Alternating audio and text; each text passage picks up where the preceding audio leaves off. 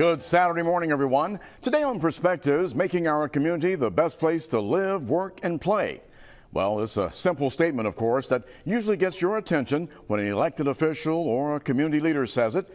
But how does a community, a city, a county really make it happen? With a startup grant from the J.L. Betzel Foundation, the Coastal Alabama Partnership created and developed a platform, Coastal Conversations. The mission is to increase civic awareness and engagement across our region and to address the challenges in our community. Coastal Conversations produced a 2-county quality of life survey which measured the residents' feelings about life in coastal Alabama. The next step, select and schedule world-class experts who would share their expertise with the community on the survey's critical issues like diversity and inclusion, social justice, health, education, workforce development, and housing, just to name and mention a few. Coastal Conversations was launched 18 months ago, unbelievably in the midst of the coronavirus pandemic. But with today's technology like Zoom, YouTube, and Facebook, and safe virus protocols, 9 experts were hosted in programs focused on the issues and problems of our community. Coastal Conversations is set for another series of programs starting next month in August, again featuring world-class experts who will address the issues that the Quality of Life survey shows are of interest to our coastal Alabama community. Our guest this morning, Dr. Michael Chambers, Associate Vice President for Research at South Alabama and Executive Director of Coastal Conversations, and Chris Lee, Executive Director of the J.L. Betzel Foundation. Coastal Conversations, a program that has a simple goal to make our region the best place to live, work, and play. We'll find out how successful the first 18 months have been and what's ahead in the next series of programs when Perspectives continues after this quick break.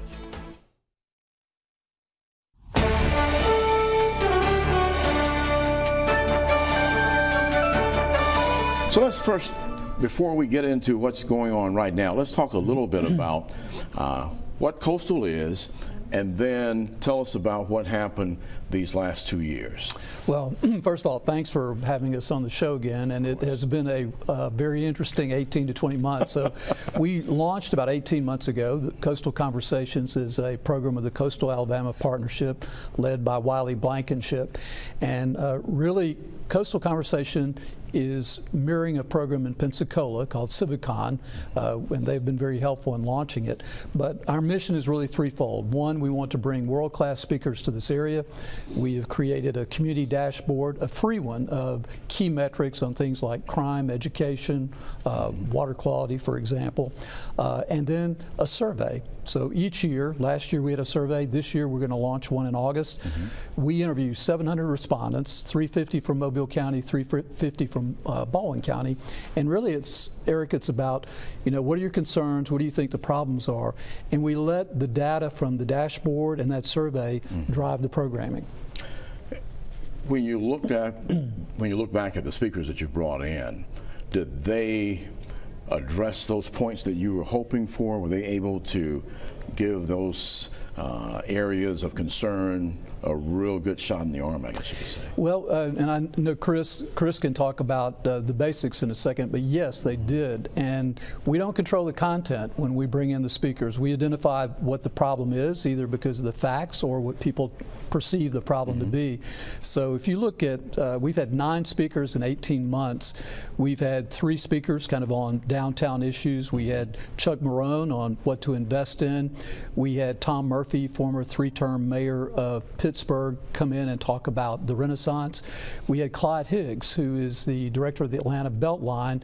He came in and talked about that project, but of course that directly impacts the 3 Mile Creek project that's being considered now. We had put together a panel on how to build a bridge, and basically what that panel said is what we're adopting now. And we, of course, all are very concerned about the quality of life here. We had a gentleman named Costas Christ, who just revisited recently, come and speak on ecotourism. So those facts and that data directly derives the programming. How many of those speakers were here in Mobile? How many were able to be here? Most of them, ultimately. I'm trying to remember. I know our very first one, Ron Ferguson from Harvard, was our launch on healthcare disparities. That one was in fact by Zoom. Okay. And so that was a very interesting experience. Zoom worked for the beginning of the program. Yes, it did. Yeah. We and of course, being at the University of South Alabama, I had to kind of launch into that with classes too, so that gave me a little bit of a leg up, but practice, yeah. It was a very interesting experience. Chris, tell us before you share more on that, why you saw this as worthwhile for the J.L. Betzel Foundation to be a catalyst for this happening here. Well, the J.L. Betzel Foundation, really the pillars of our investment are health, education, and welfare of the citizens of Southwest Alabama. So following the model of civic conversation in Pensacola, the mission is really a more engaged citizenry will be allowed for more effective governance. So we wanted people to be informed on topics, and we brought the subject matter experts to them based on their concerns from survey data. So it's been data driven. Mm-hmm. And one side note about the starting in Zoom and how we had to adapt with the pandemic, it forced us to get very savvy on the use of social media.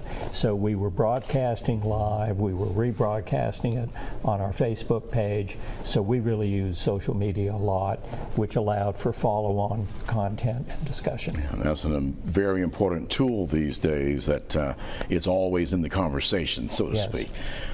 When you look back at what happened these last 18 to 24 months, have you been overall pleased with the results that you can see? And how do you see some of those results? Well, why don't I start and you finish? I think it's been a great success so far. We've had overwhelming positive comments about the speakers, suggestions for speakers, people wanting to host and partner with us. So in terms of success, it has been great. We didn't start with the premise that we're going to bring someone here and then we, Coastal Conversations, are going to execute on the idea.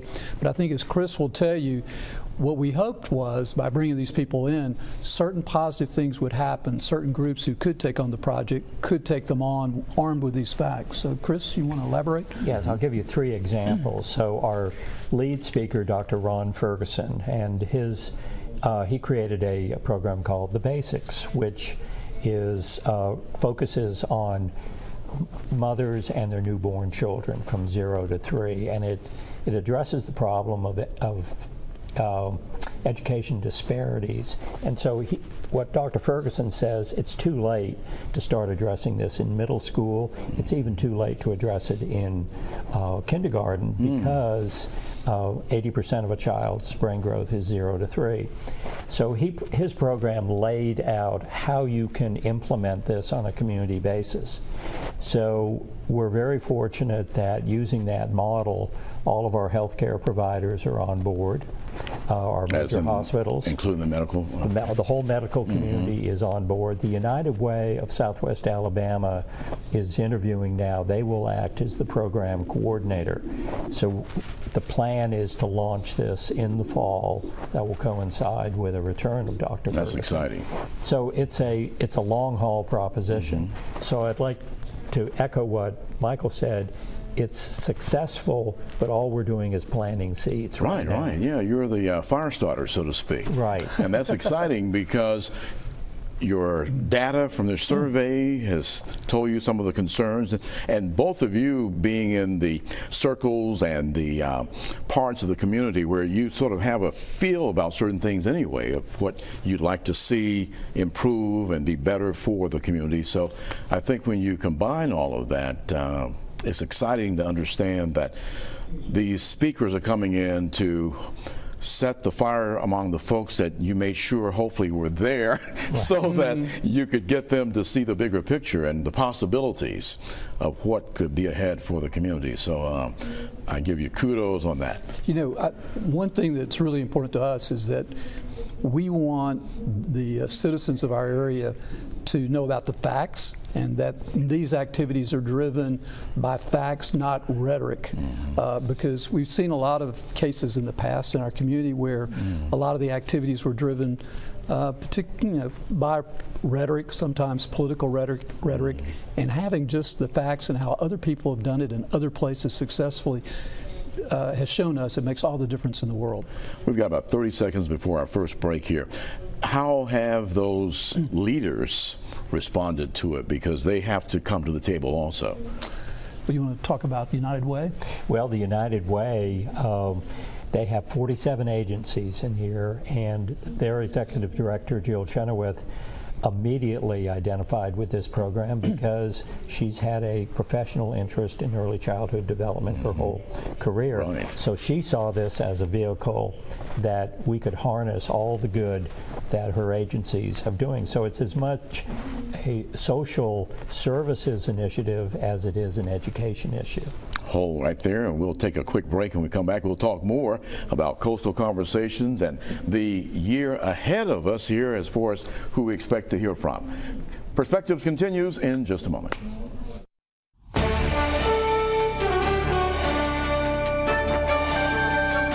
Welcome back to Perspectives. This morning we're talking to Dr. Michael Chambers and Chris Lee, Coastal Conversations. And Chris, you talked about United Way there briefly. You said there were 3 examples you wanted to give us. 2 more quickly? Yes. So we had a Costas Chris, who was a speaker in our first year, speaking about ecotourism and how we're really surrounded by one of the largest watersheds in the Mobile Delta. Well, anyway, he just came back, and Coastal Alabama Partnership had funded him to come up with an ecotourism plan. So this was rolled out at the Five Rivers Delta Center just in the last 2 weeks. So it's within the first year we've seen a product out of this also. And then, of course, the basics is returning. And then the other one I talk about is the Atlanta Beltline and 3 Mile Creek. So that's more or less energized the efforts to access the federal funds that have been approved. And this was sort of the expectation you all had when you put this together, was that you would see some tangible results. And I think those are fairly quick ones that happened, don't you think? I think so. They're not as far along as they could be, but as we talked about earlier, it's planting the seed and getting all the key stakeholders together and just making resources available so to get the ball rolling. I think another program that really harnessed local talent was it was a panel discussion on the retention of young talent in our community. So it was young people, young professionals in their 30s, and one I think in his upper 20s. But it was moderated by Mobile's own Cam Marston, who has quite an audience, and he specializes in demographic trends of young people. So that panel was really good, and I think there were a lot of aha moments. And we had one of our largest in-person attendances for that one, and then also a good viewership on the reprogramming on awesome Facebook. To hear. And where are you holding these now that you've got people coming into Mobile? So we try to jump around a little bit to pull in different parts of the communities. So we've had them at Gulf Quest, Burn Hall at Spring Hill, the McQueen Center at South, the downtown library. So we've jumped around in a lot of different places. We have a program coming up on August 11 with Dr. Tom Shaw of the University of South Alabama. He will release and explain the survey results.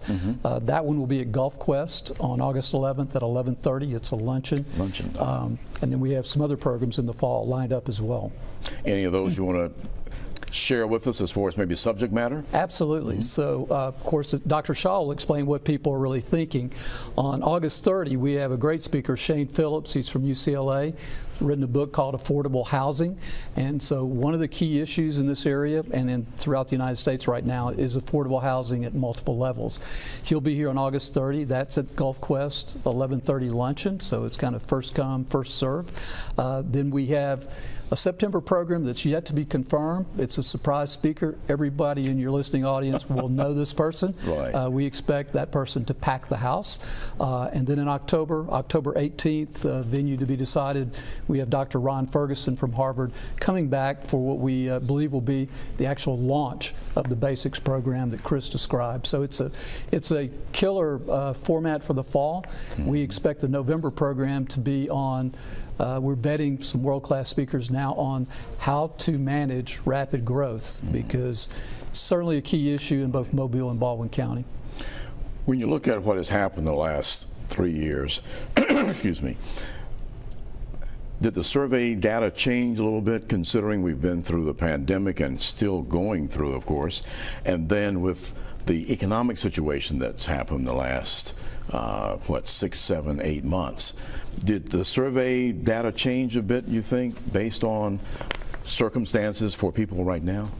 Well, Chris, you chime in, but I think what we expect from the first year and the second year, public safety or crime and traffic are two big issues that didn't really change. What appeared to change as we hit the pandemic and we're coming out of it is a really deep concern on retention of talent, just because of the problems that we all know about. Chris, can you think of anything else along those lines? No, I think that's it. I think surprisingly on some of the data is that the economic hardship did not place as high as we may have perceived it to be. And I think part of that was the federal response on the individual and the corporate stimulus. Now, of course, it's being argued, was that a contributory to inflation? But there is no doubt that public safety has really risen to the top of everyone's list. Now, if I remember correctly, you had Cedric Alexander in, or Zoom, I don't remember. Oh, he was live. Okay, he was here in the area, and of course he's a familiar face to people that watch the news channels, having served in the Atlanta area, so he has a first-hand knowledge of a metropolitan area and an urban area. Are you anticipating bringing him back, or someone else who we may be familiar with, to tackle that? Because now the Mobile Police, they have an initiative along with the Sheriff's Department. So our law enforcement agencies are looking at how we better tackle that problem. It's not just a policing issue. No. We absolutely expect, if we want to bring Dr. Alexander back, and we may bring some additional people back. We will be working with the city, the mayor's office and the city council, both of whom have been extremely supportive of the program, to identify speakers that to take the initiative that they're looking at and see if we could bring in someone who might provide additional resources for them. So the answer is absolutely. Is the word getting out enough? Do you have enough channels to get this word out? Because it seems to me that anyone who is concerned about the community would want to be a part of this and be there. We can always have more. We really appreciate you having us on. Oh, of course, of course. When you look at where we're going here, say the next year, what are your feelings as you all evaluate the program and see what direction? Are you working with the Studer Foundation in Pensacola somewhat? We started working, really, they helped us get off the ground. So we have worked with Quinn Studer as well as Terry Horn, who runs the program in Pensacola, and they have been very, very helpful. Because they have a media profile also, so I anticipate seeing you two on television hosting a program? That'll be Chris. Okay. No, they have been helpful. In fact, our affordable housing speaker that's coming at the end of August is appearing in Pensacola the day before. So that's an example of, so we've been able to share expenses and talent and the scheduling of this individual. So they couldn't have been more helpful. Well, I think that's a great sister city relationship there, because you can see some things that have happened there and the visual changes that have been made over the last, say, 10 years. And to have someone of the Studers' interest in their city, have we had someone come forth like that, an individual who can be a mover shaker, who can inject some things and people can understand, they can talk to that person face to face? Has that happened? Well, I would I'm not going to put Chris on the spot, but I would say that the Bedsole Foundation has been very critical in helping launch this program, and the leadership of the foundation, Chris, as well as Buster Ward, and of course the CAP board. Yes. But to your point, we would certainly love to have more individuals step forward in sponsorships. We've been very lucky with the mayor, the city council, the Porch Band of Creek Indians, and a host of other sponsors that have been very helpful. Well, gentlemen, time never gives us enough to be able to share and tell about everything, but I appreciate you both being with us this morning, and hopefully you've planted some more seeds today that will encourage some of those leaders and future leaders who are watching to be a part of this coastal conversation. And we thank you for doing what you're doing. No, thank you. We really Thank you appreciate very it. much. Dr. Michael Chambers and Chris Lee, thanks for being on Perspectives, and we'll tell you more information how to contact the organization as well as how to get that schedule of the upcoming speakers coming to our area.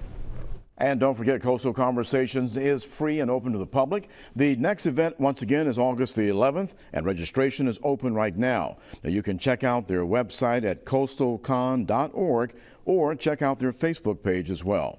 Now, the Coastal Conversations office is on St. Louis Street in downtown Mobile. The number to call, 251-436-8822. Well, it's been a fixture in Mobile sports history since 1948. Ladd Peebles Stadium has hosted college football games, the Senior Bowl, and local high school football games for more than 70 years.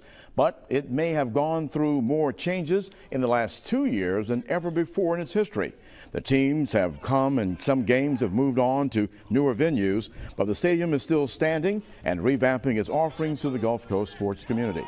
A professional football team will play games there starting next month, and future college players will tweak their skills at Ladd in preparation for gridiron opportunities after high school. There will also be concerts and thrilling amusements on the Ladd Peebles entertainment schedule. We'll talk to the new manager about the stadium's rebirth next up on Perspectives. So please join us here next Saturday morning at 9 a.m. for another edition of Perspectives. I'm Eric Reynolds. Have a great week ahead. Thanks for watching Fox 10 News. Watch us live wherever you are, on our mobile, our streaming news app, and you can also watch us on Roku, Apple TV, and Fire TV.